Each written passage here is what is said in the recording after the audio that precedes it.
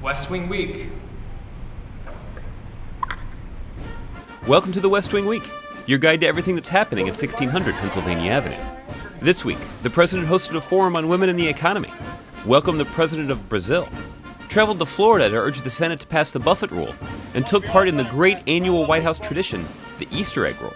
That's April 6th to April 12th, or your proof of change. Collection of accomplished women, your proof of change.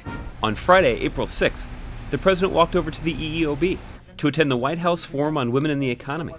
He highlighted ways his administration has worked to ensure women's economic security and to create jobs for women all across America. When any of our citizens can't fulfill the potential that they have because of factors that have nothing to do with talent or character or work ethic, that diminishes us all. It holds all of us back. So closing this pay gap, ending pay discrimination, is about far more than simple fairness. On Monday, the First Family kicked off the 134th annual Easter egg roll on the South Lawn of the White House, featuring sports, storytelling, and of course, Easter egg roll.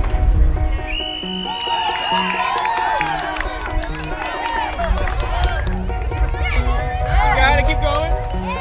Okay, where the wild things are. Yes, that's the wild roughness. Wild things roar their terrible roars and gnash their terrible teeth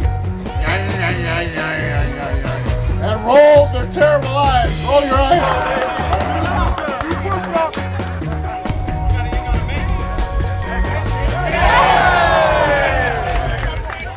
In the afternoon, the president hosted President Dilma Rousseff of Brazil for meetings at the White House as part of the leaders' ongoing dialogue regarding the growing partnership between the United States and Brazil. On Tuesday, the president traveled to Florida Atlantic University in Boca Raton, Florida, to speak on the economy and made the case for the Buffett Rule, a simple principle of fairness that ensures that millionaires pay at least the same effective tax rate as middle-class families. You might have heard of this, but Warren Buffett is paying a lower tax rate than his secretary. Now that's wrong. That's not fair. And so we've got to choose which direction we want this country to go in.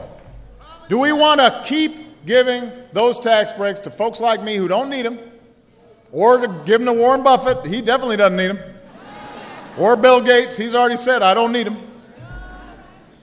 Or do we want to keep investing in those things that keep our economy growing and keep us secure? That's the choice. On Wednesday, the president delivered a statement on the Buffett Rule in the EEOB, standing with a group of millionaires and their secretaries to urge the Senate to pass a law that ensures millionaires don't pay a lower tax rate than their secretaries. It might surprise you to hear which former president fought for the same kind of tax fairness. Another speech where he said it was crazy, that's a quote, that certain tax loopholes make it possible for multimillionaires to pay nothing, while a bus driver was paying 10% of his salary. That wild-eyed socialist tax-hiking class warrior was Ronald Reagan. Later, the president joined a conference call from the Oval Office and spoke with thousands of AmeriCorps and Senior Corps volunteers to thank them for their service and welcome the new CEO of the Corporation for National and Community Service, Wendy Spencer. On Thursday, the president continued to make the case for the Buffett Rule in interviews with 4 local television anchors from Cedar Rapids, Iowa, Columbus, Ohio, Reno, Nevada, and St. Louis, Missouri, sending an appeal to the senators from those states to support the proposal when it comes to the floor of the Senate on Monday. Great to be here at the home. To find out more information on any of these topics or to see complete videos of these events, go to whitehouse.gov.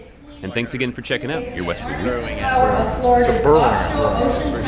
It's a native of Florida. And there's a lot of them. Yes. Are there a lot of them? Do you see them quite a bit? I'm an owl. Fighting owls. Fighting owls. I'm fighting owls. Who calls the owls? Owls. Go owls.